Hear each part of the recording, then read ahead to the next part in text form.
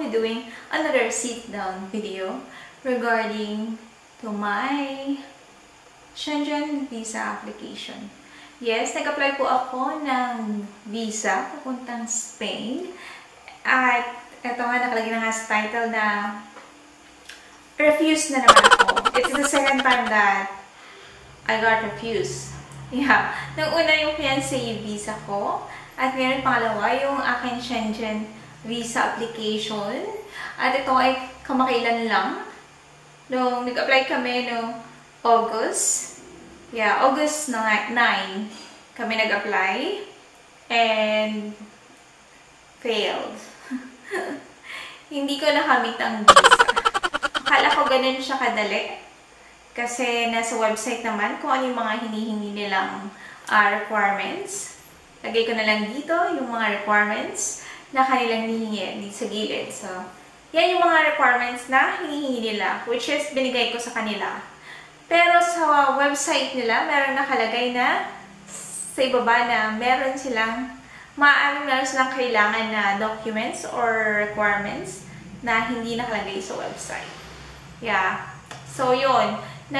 Reason kung bakit ako na-refuse dahil sa kakulangan ng katibayan regarding sa relationship namin ng aking asawa. To think na kasal na kami, and I think marriage certificate is not enough for them kasi feeling nila hindi genuine ang relationship namin ng asawa ko. Question mark. Kasi dahil siguro malaki yung age gap namin ng asawa ko. Kasi na tinanong ako ni officer, sabi niya sa akin, nung nakita niya yung sabi niya sa akin, bakit hindi ka sa UK pumunta? Bakit sa Spain ka pupunta? So sinabi ko yung reason kung bakit ako pupunta or kami ng asawa ko pupunta ng Spain. Short visit lang siya for 9 days or 10 days naman yung hihingi namin para i-surprise yung aking parents-in-law para sa kanilang 60th wedding anniversary. Na gusto talagang ginagawa ng asawa ko yung sinusurprise yung kanyang parents. So, yun na nga. Yun yung reason kung bakit kami magtutour doon. Pero, failed talaga siya. So, eto, payo ko sa inyo kung kayo mag-a-apply sa Schegen Visa sa Spain at kahit nakasal kayo, ibigay nyo pa rin yung mga previous katibayan ng relationship nyo, like yung mga communication nyo, pictures together. Kasi yun yung sinabi sa amin na hindi raw namin pinasa. Na eto na nga yung reason niya. Lalagay ko rin sa screen ulit, okay?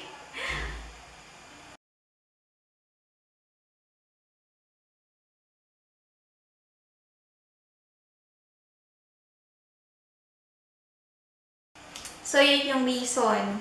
So, bakit hindi raw kami, kasi hindi namin pinatunayan yung relationship namin ng asawa ko.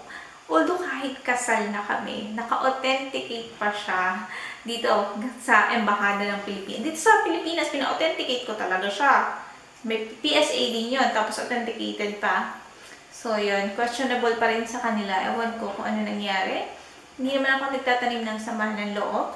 At ngayon po, sinasabi ko lang sa inyo, sinishare ko lang kung ano yung experience ko. So, pag nag-apply po kayo ng Schegen Visa, make sure na ipapasa nyo rin po yung mga like yung relationship nyo. Kung yung, alam nyo yun, like pictures. Akala ko talaga kasi hindi na siya kailangan kasi meron na kaming marriage certificate. Yun. At yung passport ko po, married name na. Hindi na siya yung single na, na name ko. So, yun.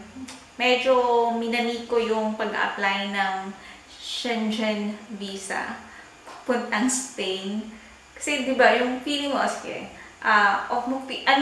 na legal naman na yung kasal nyo, may passport ka na, married, yung name mo, pero fail pa rin. So, kung sa inyo, kung kayo po ay mag-a-apply ng Schegen Visa papuntang Spain, make sure na ipasa niyo po lahat. Huwag po kayo guys sa akin. So yun guys, I hope you enjoyed this video and thank you for watching.